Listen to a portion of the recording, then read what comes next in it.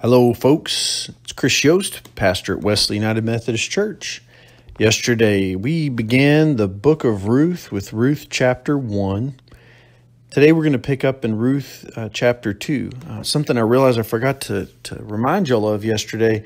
This has a very strong kinsman, ancient Near East, biblical notion of family inheritance, who has the right of property. All these things come to play, and I could spend, certainly at least an hour or two trying to explain all of that.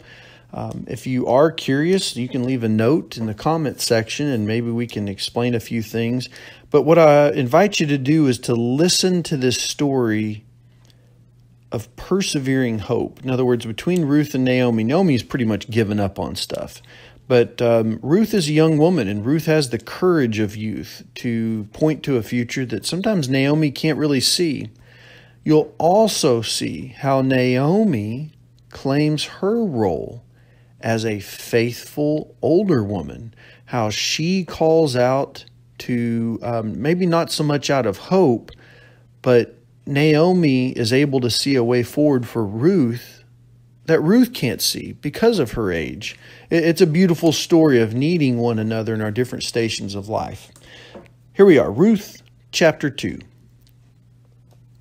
Now Naomi had a kinsman on her husband's side, a prominent rich man of the family Elimelech, whose name was Boaz.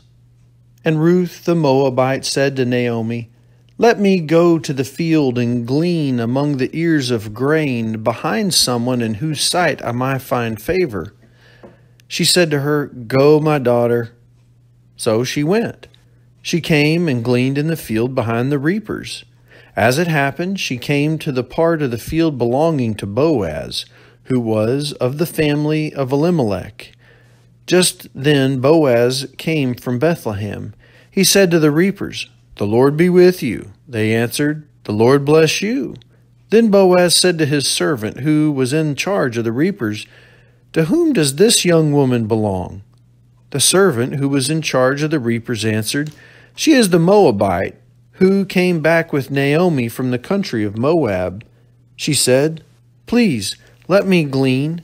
And she has been here on her feet from early this morning until now, without resting even for a moment.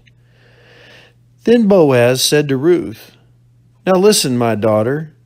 Do not go to glean in another field or leave this field, but keep close to my young women. Keep your eyes on the field that is being reaped, and follow behind them. I have ordered these young men not to bother you.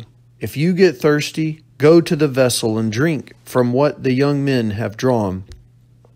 Then she fell to her face, with her face to the ground, and said to him, "Why have I found favor in your sight, that you should take notice of me when I am a foreigner?" But Boaz answered her, "All that you have done for your mother-in-law since the death of your husband has been fully told me, and how you left your father and mother and your native land and came to a people that you did not know before.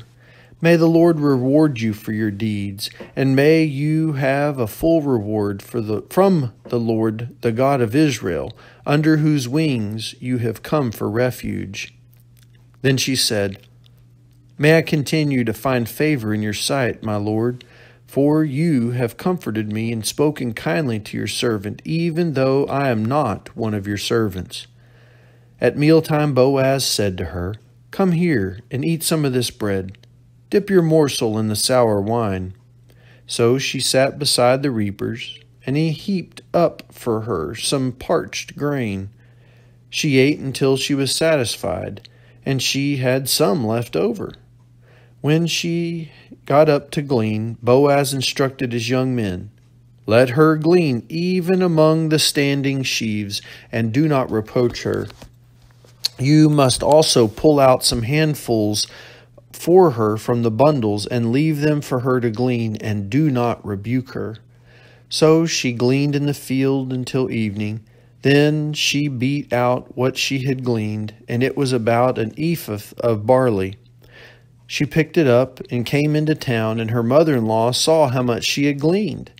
Then she took out and gave her what was left over after she herself had eaten and was satisfied. Her mother-in-law said to her, "Where did you glean today? And where have you worked? Blessed be the man who took notice of you." So she told her mother-in-law with whom she had worked and said, "The name of the man with whom I work today is Boaz." Then Naomi said to her daughter-in-law, Blessed be by the Lord, whose kindness has not forsaken the living or the dead. Naomi also said to her, "The man is a relative of ours, one of our nearest kin."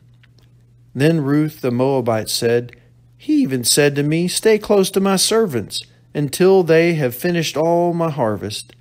Naomi said to Ruth, her daughter-in-law, "It is better, my daughter, that you go out with his young women. Otherwise, you might be bothered in another field."